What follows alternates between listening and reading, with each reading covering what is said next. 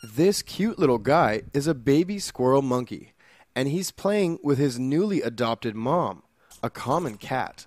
The adult cat took in the baby squirrel monkey after the cute little critter was rejected by his parents at the Tumen Zoo. Эксперимент я решила посадить его на свою кошку, думаю, надо же ему тепло, то есть это самое главное, чтобы было тепло и комфортно животному, потому что в идеале для выхаживания обезьянок нужен брудер, то есть это инкубатор, в котором поддерживается определенная влажность и температура. Zoo director Tatiana Antropova decided to carry out an experiment and find another mother for the primate. She took him home and placed him next to her cat to ensure the little monkey stayed warm. Это произошло само собой. Вот он как я посадила его на кошку буквально вот в первые минуты его приезда ко мне домой, и он успокоился сразу и все, и что это мама. Все с этого времени они не расставались никогда.